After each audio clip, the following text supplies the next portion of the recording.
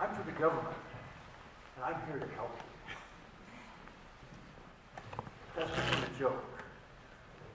Great Depression, the government was viewed as a savior, saving and saving private industry as well. After this recession, when business, I would argue, brought us to the brink and government saved us, the political response was less government. Now, why is that relevant? And why does this lead fairly quickly to a question? It's relevant because I was sitting, waiting, at the beginning of Mike's speech, beautiful speech. What is he going to say about the Americans who are left out? What is he going to say about that large swath of people who seem to feel they've been abandoned? Well, he said a lot about it. He said all the right things. But that costs money.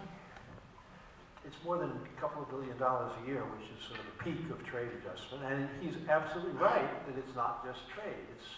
It's a broad question of how people who are disadvantaged by both trade and even more by technological change can move. And I mean, some of us have written about this from time to time and suggested if we're gaining $1 trillion a year in the U.S. economy from trade, maybe 10, 20 billion is not too much to spend for that. Well, we could say we're spending that in some respects because we do have unemployment insurance and various programs, but they desperately need to be restored. How do you get, I guess my question is, how do you get political focus and political energy beyond this, in these types of programs at a time when government per se is viewed as the problem and not the solution? So, great question.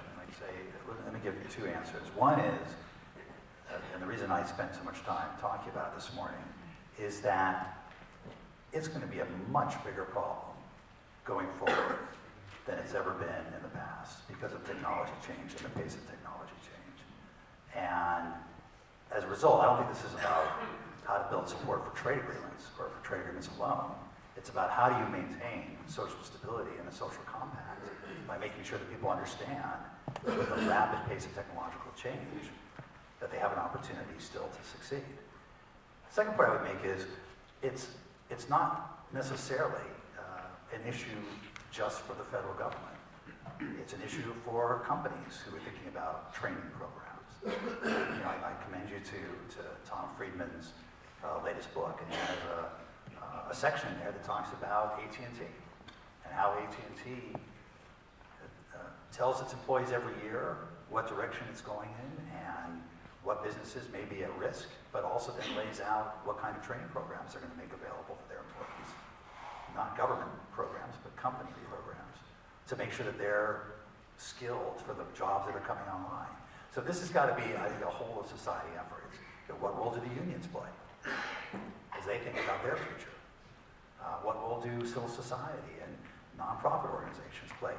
There's a lot of experimentation going on at the state and local level that are very effective.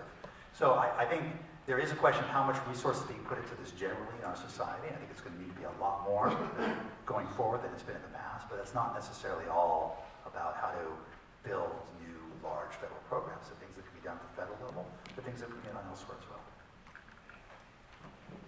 Right here.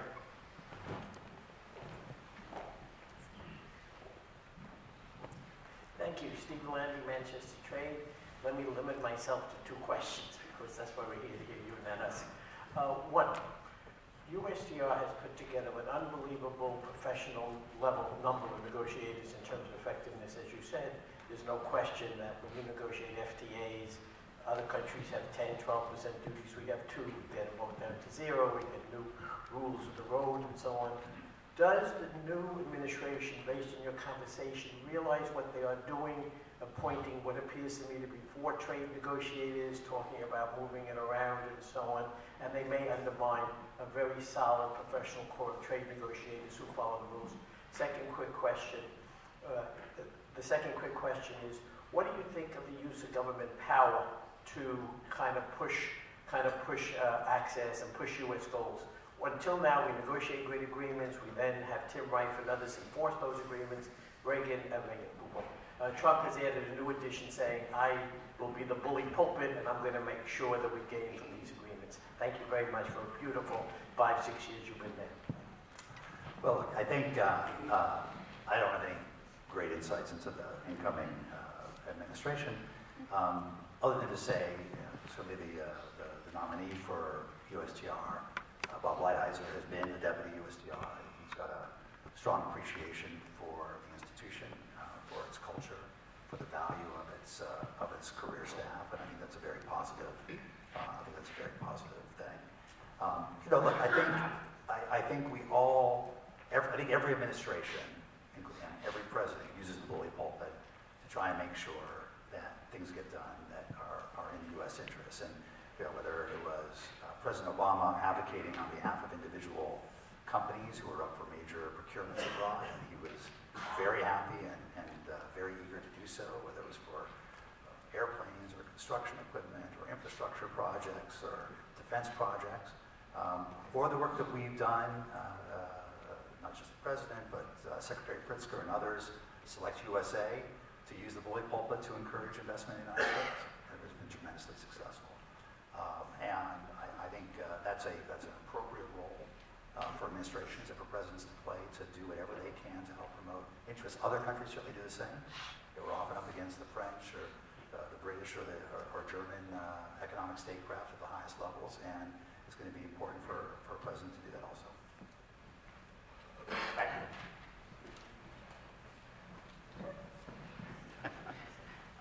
Hi, Ira Tenowitz from MLX News Service. Early on in your administration, there was some criticism of the negotiations taking place, being too much in secret, and that was causing all sorts of issues with fear of trade. And then later on, there were some suggestions that that the talks went too far down the road towards the election, that they should have been concluded earlier. If you had it to do over again, or if you were to advise the next USTR, is there anything that you would do differently? That was one of the questions I was going to ask. That's a great question. So anything I would do differently? I'm sure the answer is yes. I could go on for hours.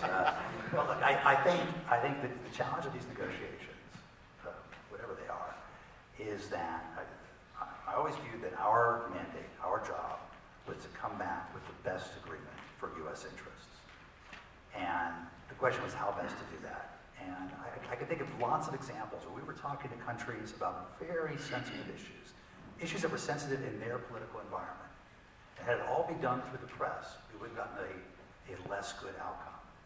But we were able to have quiet conversations, have discreet conversations and negotiations, come up with a good solution, and then of course, it's out there. It's out there for months, for years, for people to look at, shoot at, pick at, and in public. So when we completed the TPP on, I think it was October 4th of 2015, 1 month later, it was all in the net.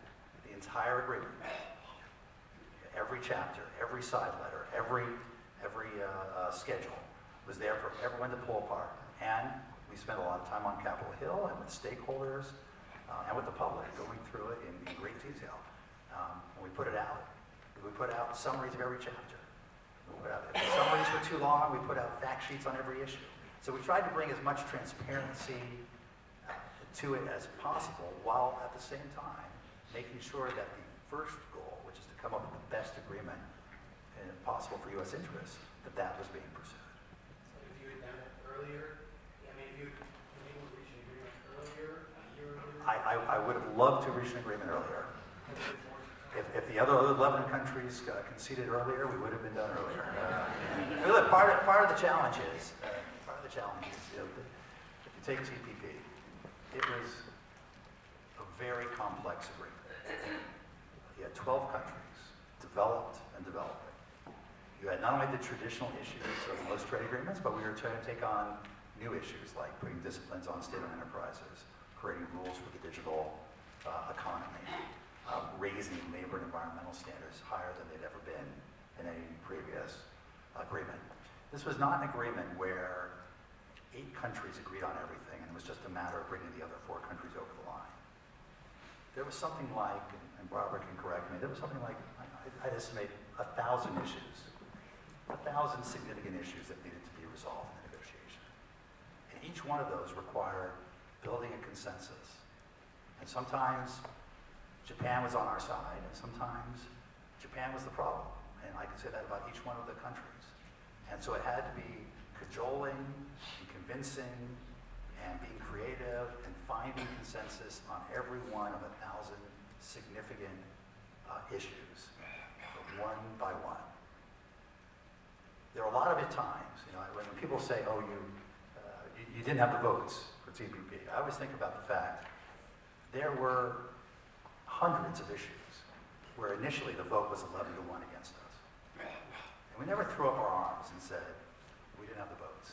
It's time to move on. You rolled up your sleeves, you got to work, you worked with other countries, you found creative solutions, you put some elbow grease into it, and at the end of the day, it was 12 to 0 consensus every time. And that's what this negotiation was about. But it was a multi-dimensional chess game with 12 countries, 1,000 issues, 30 chapters.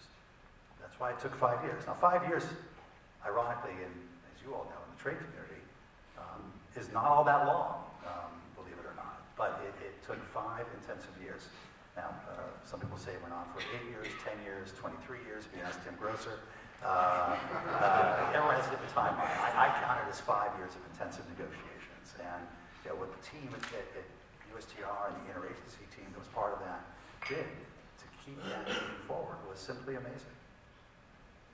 Speaking of votes, do you think you had the votes to get this through Congress this year if it got the hill? I spent the months leading up to the election at the direction of the Republican leadership. I met with nearly 100 House Republican members individually.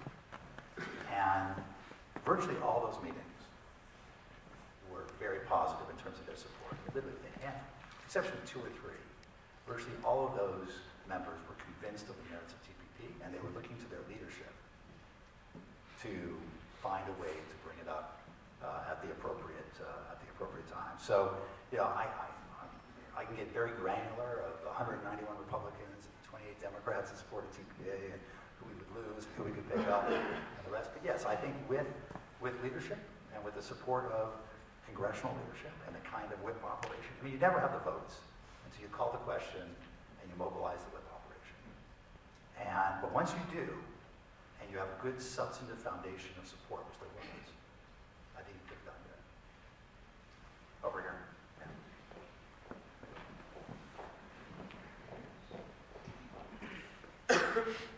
Barbara Bowie Whitman with Forrest Consulting. 28 years ago, I wrote a doctoral dissertation which talked about the influence of our own fiscal policy on the composition of what we export. Now, today, I've had some concerns about what the party I've supported all my life might be doing as they come into office because I've worked for free trade all my life. And 28 years ago, I could see that the way we tax our own capital makes us less competitive in capital-intensive exports.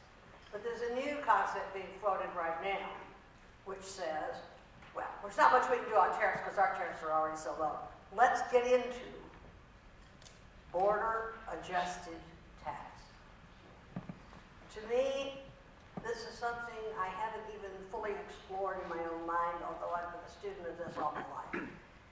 I don't know if you have thoughts on it, but I'd like to hear them, if you do. I think there are a lot of ideas being floated around, and so I think a lot depends on what ideas ultimately pursued.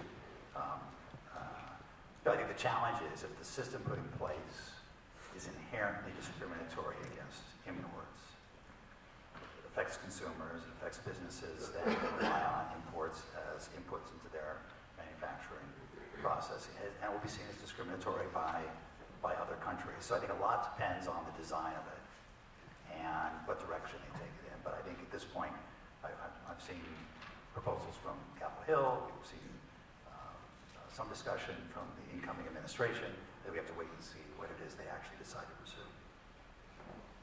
Back here. Yeah. Hi, Brett Fortman from Inside U.S. Trade. You mentioned that a lot of the TPP countries are are going through their domestic procedures to ratify the agreement in hopes that the U.S. either eventually comes back or they'll implement it themselves. Looking ahead, what do you see as the most likely scenario? Is it that TPP happens with 11 countries, or that the U.S. goes after a bilateral agreement that builds into something that resembles TPP, or that the Trump administration does look at the agreement and decide to move forward with it? I think it's a really good question for the next administration. I can't really predict myself. I think you have to. We have to give them time and space to go through whatever policy process they're going to go through as they learn about what's actually been done, and then see where they take it from there. What do you think the 11 other countries would most likely use? You know these countries. Well, the 11 other countries would very much want the U.S. to be part of this. Them moving ahead without us is not to spurn us, it's to encourage us to also join. But they see the value in the standards that have been negotiated, in the market access that they will then enjoy, which we may not have the privilege of enjoying. And I think that's their reason for wanting to move in. And as I mentioned before, they are also, many of them are using it as a tool for helping to encourage domestic reforms. Mike, we're also negotiating with 28 other countries in Europe, and that negotiation is not as far along as TPP. Obviously, it's not done. But it was going to be one of the signature accomplishments of the Obama administration if it had gotten done, and certainly a historic agreement. If you were going to be the USTR going forward, bearing in mind that there's the Brexit negotiations that are going on with the Europeans, there's at least 3, maybe 4 major national elections next year in Europe, how would you have proceeded to do with the TTIP negotiation in that environment, based on what you know were some of the frustrations that kept us from actually getting a deal before the end of this year? Well, so first, I think, I don't think it's been widely discussed, so I'll share some information, but I'm sure everyone will keep it just in the room. At the end of the summer, we put together a proposal for a final agreement. And it would have addressed Europe's interests as well as our interests. And when the Europeans returned from their vacation, we discussed how we could move forward. So, we can move on A, B, and C that are important to Europe and sensitive for us, if Europe can move forward on X, Y, and Z. And it became clear, for a number of reasons, and I'll come back to your question in a second, that Europe could not talk about the most sensitive agricultural market access questions, could not talk about the digital economy, could not talk about various services. And that made it impossible to reach an ambitious agreement this year. This was long before the election. And when the EU trade ministers got together at the end of September, they made it clear there was not going to be an ambitious, comprehensive agreement this year. I think that's just the reality of the politics in Europe at the moment. They're also focused on getting CETA done. They don't want to do anything that might raise attention in the member states around TTIP at the same time. And that's where we are, a victim, I think, somewhat of timing and politics. I think given the fact that they've got elections coming up in the Netherlands, in France, in Germany next year, they've got the Brexit negotiations, there still is pressure on the agricultural sector. They've not yet come up with a policy on the digital economy. This may still take some time before they are ready to sit down and have a conversation about the issues. I think the interesting part of that process is, as we were going through, over the course of the summer, all the chapters, it was the traditional issues like agriculture that were not moving forward. Where we did see progress were on the issues that were particular to TTIP. Work on regulatory practices, on standards. And there's still work to be done in all these areas, but we did make some significant progress in all those areas. So I do hope that at the end of the day, next administration, the European Union will be able to pick up where we left off and move forward on the remaining issues. I think we did a lot to make progress on those, to identify what the bid ask was on the outstanding issues, and when the politics permit in both countries. I think there is a pathway forward for something that could be quite meaningful.